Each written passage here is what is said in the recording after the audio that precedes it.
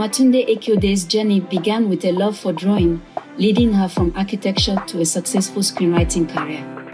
Drawn to storytelling since childhood, she found her niche in animation through a course by Storyteller Pod. Blending her architectural background with storytelling, Akiode excelled, contributing to the first African animated series on Netflix, Super 4.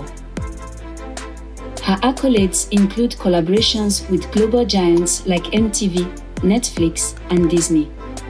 Despite challenges in the African animation industry, Akiode remains optimistic, training the next generation of African storytellers.